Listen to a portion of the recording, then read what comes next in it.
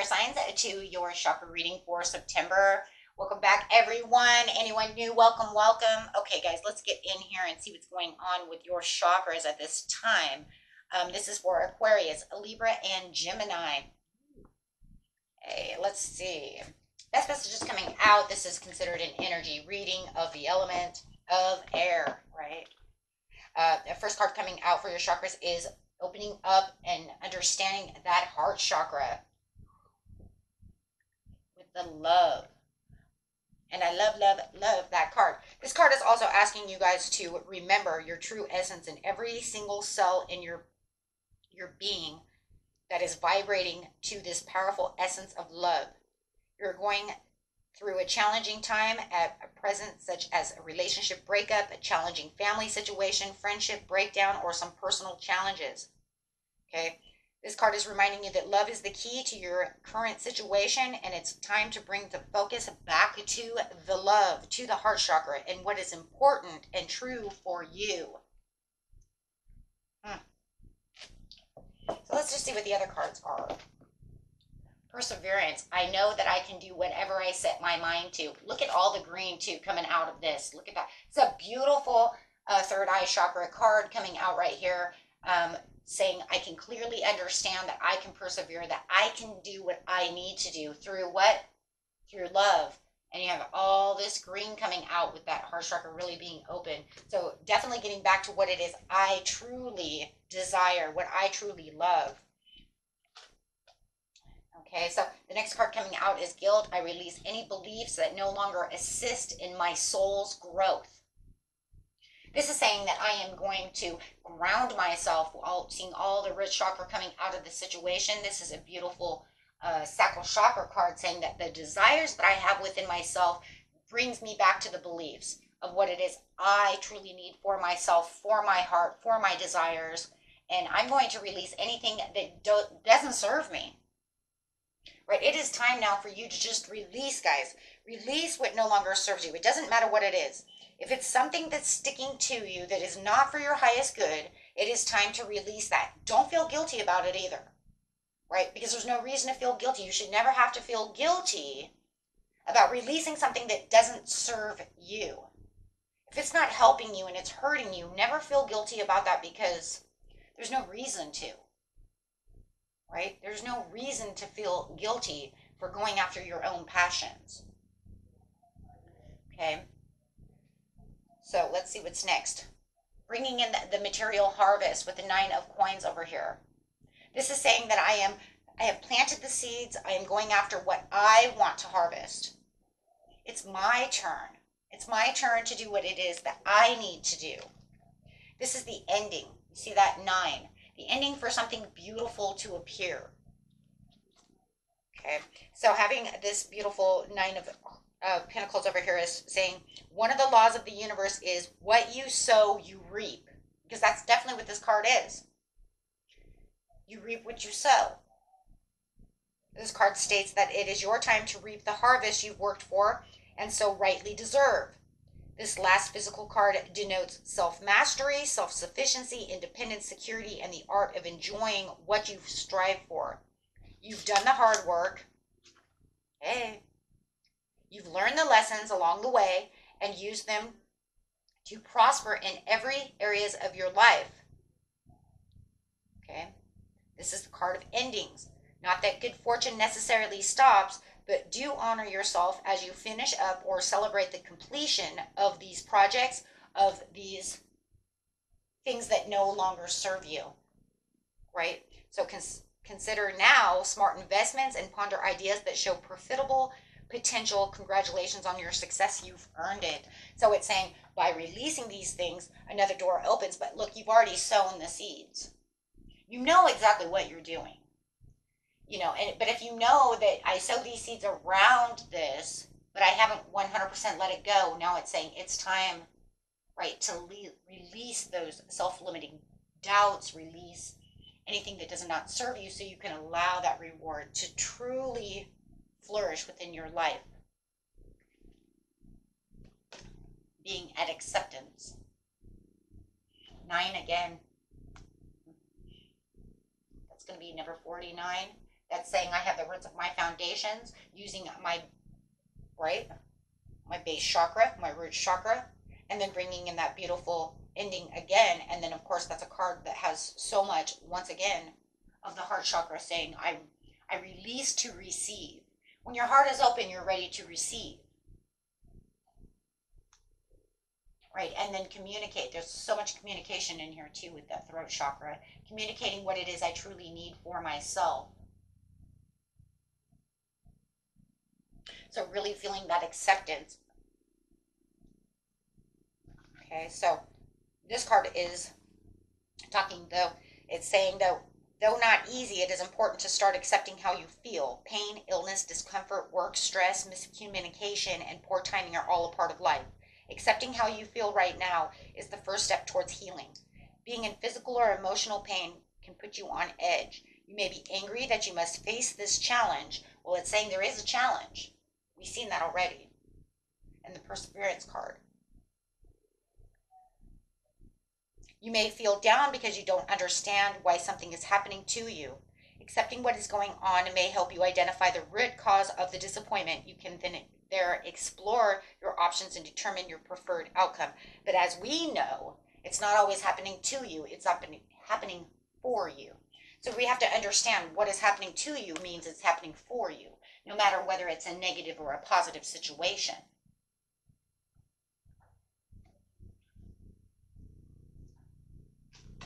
Okay. I know we don't like to accept that situation because a lot of times we say, okay, so if this horrible situation is happening for me, but yet I feel it's happening to me, and it's so horrifying, how do I accept that? It is a challenge. That's a challenge in itself. I'm no guru, but I want to tell you one thing. I go to a class from a guru, from a master who's done all this. And I tell you, and I've watched so many of them, they say the same thing, and it's crazy. It's like, yeah, you accept what is going on so that you can get yourself out of that sticky situation. I'm not saying it's easy because I'm right there with you, right? But I'm telling you, this is the way it works, right? It's like one of those things, like it or love it, it doesn't really matter. It is what it is. Ugh. Okay, here we go. Temperance. Yeah, because you're tempering the waters over here. You're balancing out the situation. And when it comes to a reading like this, when we're talking about exactly what we're saying, accepting that this is all coming to you and having this happen, right? This challenge is so challenging, but you need to open up your heart and have compassion towards yourself so that you can release those things, no matter how difficult they are, having and accepting that situation so we can close that door, so we can have the harvest, have the rewards, right? So that's literally what the temperance is doing. She's taking like the negative into the positive over here, and she's swishing the waters around. See, even with her feet, she's checking out the water. One foot's out, one foot's in, because she's saying, oh, we're going to see how this works. It's a card of all balance, duality, of negative versus, the positive within the situation. And there is going to be that because it's going to feel like you are being pulled into these directions because of the guilt card. I release any beliefs that no longer assist in my soul's growth, feeling like, well, if I do that, though, I don't feel right. Am I going to feel imbalanced about the situation? How am I going to accept that? No one said it's easy. Right? If anything, if life had a handbook, it would be so much easier.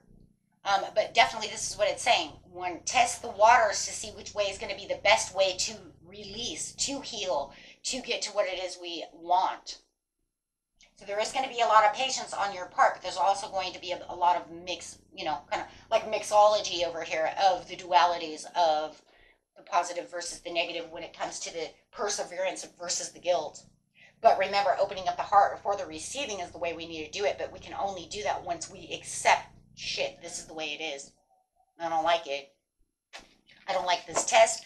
I don't like this challenge, You might even be telling me, I don't like your reading. You know, and I have to tell you, sometimes I don't like my readings either because it's like, oh my God, don't tell me that, right? But you got to know, well, that's because that's when that, you know, I only come to the conclusion we only don't like the readings when we know it's sometimes the ultimate truth, and the truth is like, damn it, right? Because that's exactly what it's saying. There's so many rewards coming to you where it's going to open these doors. See, and that's it right there. As the ending happens and you're going through this beautiful, you know, getting yourself back into a balanced area of what it is you truly need, right? And know that you can do anything that you set your mind to. This card right here is, you know, within the heart's desire. I think this one right here, you know, but you have to be in acceptance of that, right? This right here is the strongest piece, besides the heart, of course, itself. But we can't get to the love of what it is we truly desire till we have that understanding that it's like, okay, I'm going to persevere.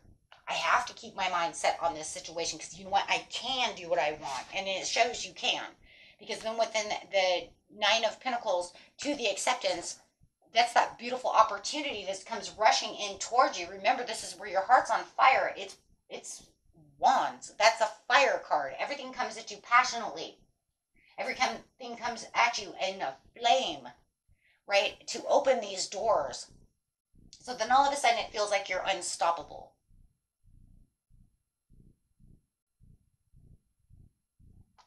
You're going to have this feeling once everything goes this way that you are in this unstoppable area and your strength is just shining through. Because then you're going to say, okay, you know what? That's it then. There is a lot of possibility. You're right. Here it all comes together. Getting out of that sticky situation where that strength and that confidence builds for you, and you will, because once you're out of that, you know, you come to this area of acceptance and saying, okay, fine, because you know what, if it's not a challenge, then it's beautiful, but then the challenge will come back. All it's going to do is set you up to get ready for the next challenge again, and this time you're going to do it differently. Of course, each challenge, you know, wants to challenge you a little bit different unless you fail that challenge. But once you get past that challenge and have that greater understanding, each challenge is going to be a little easier in certain ways because you'll say, okay, you know what, let's do it again. Persevere, let it go, accept, yeah, well, if I don't do this, I won't learn from it, right? There's a reason it's there for my learning. Welcome to Earth School. But I'll have the strength and the passion to be able to carry this out. See, and then it puts you right back on that path. This path here, now you have a lot of major arcanas here. Remember, major arcanas are things that we cannot control.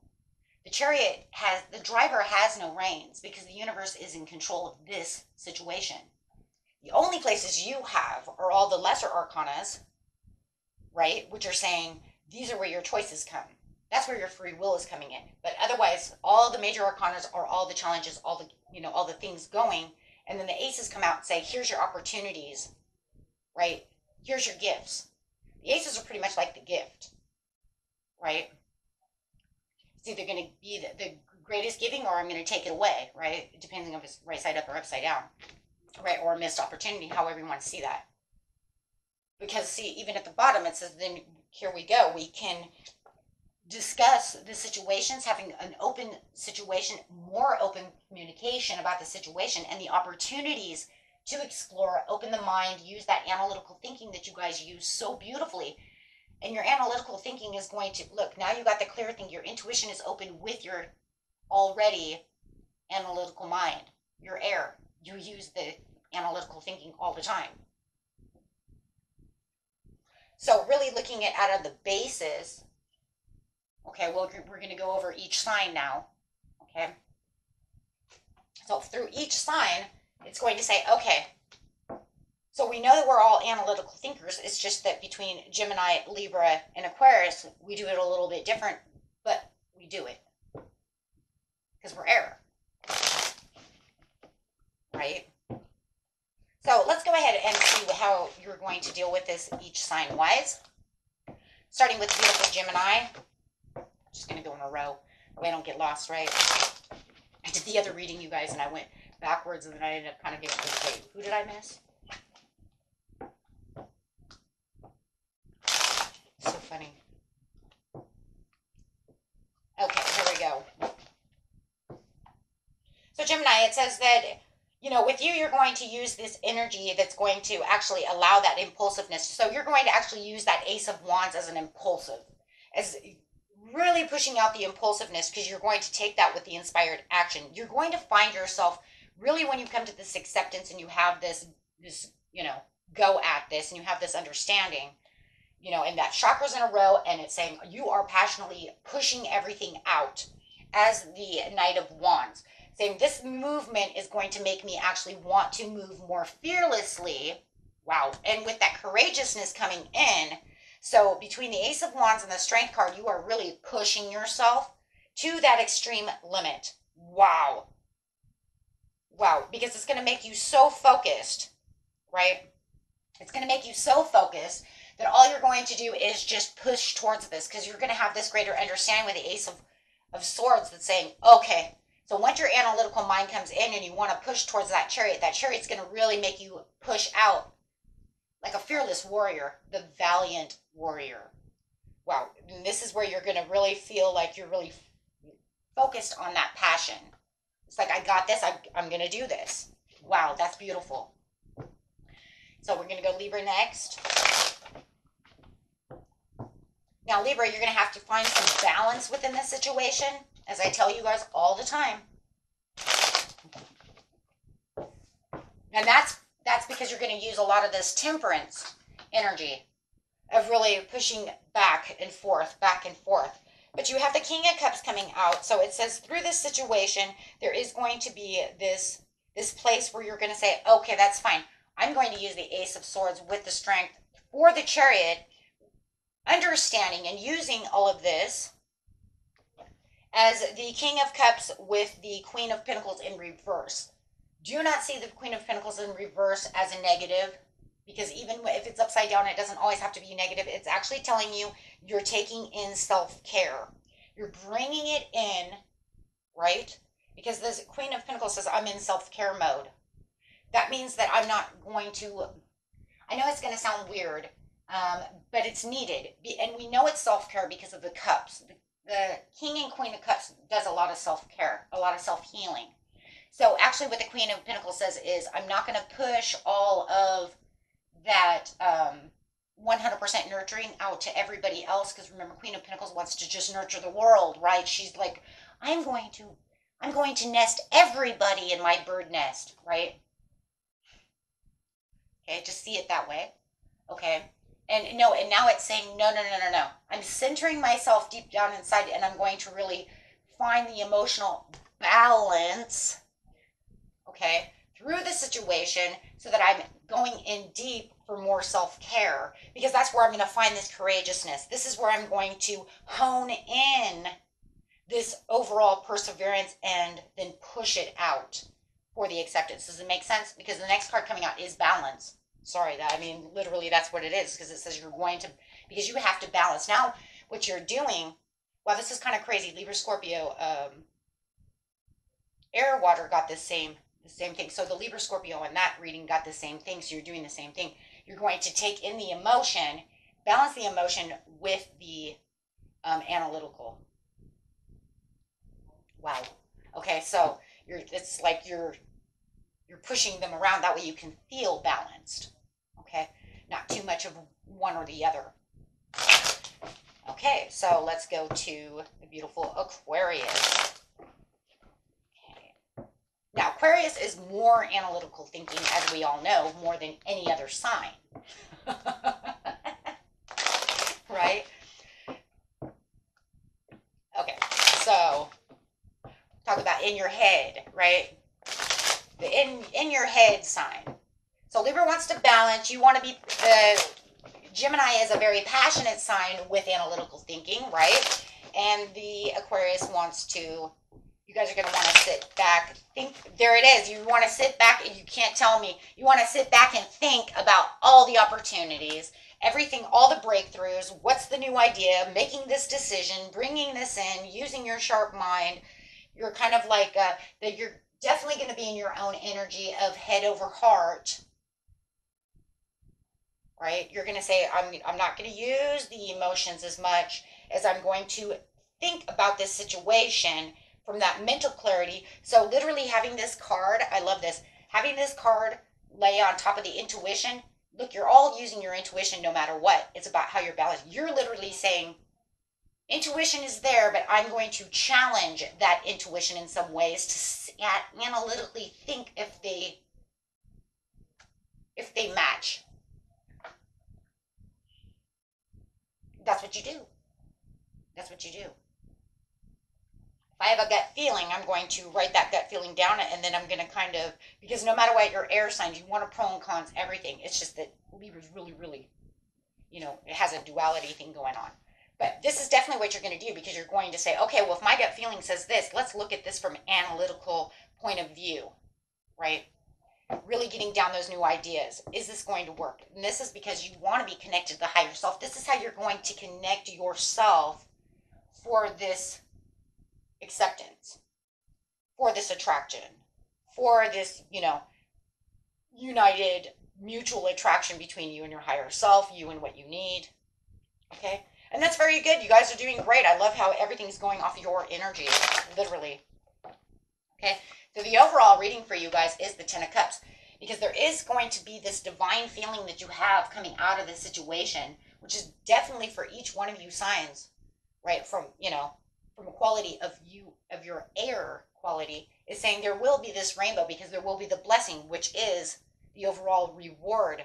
Just make sure that you are giving it back to yourself right now, because it's all about your soul's growth, and it's all about, hey, you know what, look at that. We put in, here you are sowing the seeds, looking at them, Nine of Pentacles, reaping what you sowed.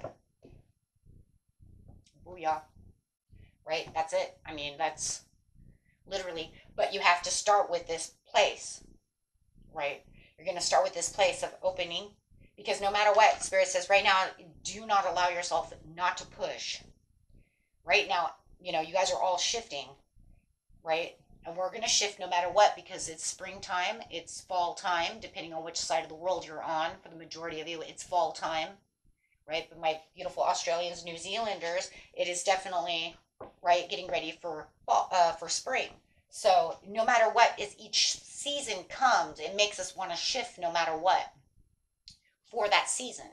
But there is also this huge universal, I don't know if it's a universal, but definitely a worldly shift going on, to where everybody's having, it's because of the year of the wood dragon. The wood dragon's making everybody shift and quantum leap. Okay, the majority of everybody is quantum leaping for the better good, going into shifting for the best. And if you see and notice some people shifting backwards, into the past, don't be surprised about that either.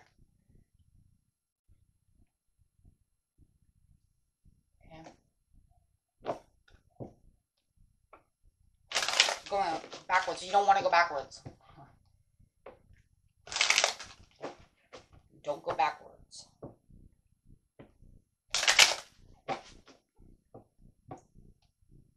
These are people who are having a really, really rough time.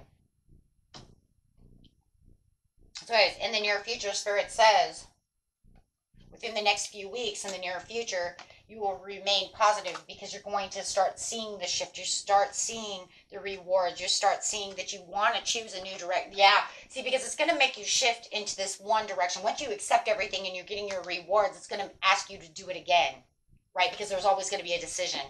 So like if we did this again, remember, because we have the Seven of Cups, so add one cup to the next cup. Of course, you're going to feel like a kid in a candy store for a second with all the ideas that you're going to, be mainframing. But remember, after all of that, in the next few weeks, you're going to be asked to pull into another direction. Life is always about directions, because with the Chariot, it says you're on the right path, but remember, there's always going to be split roads coming, right?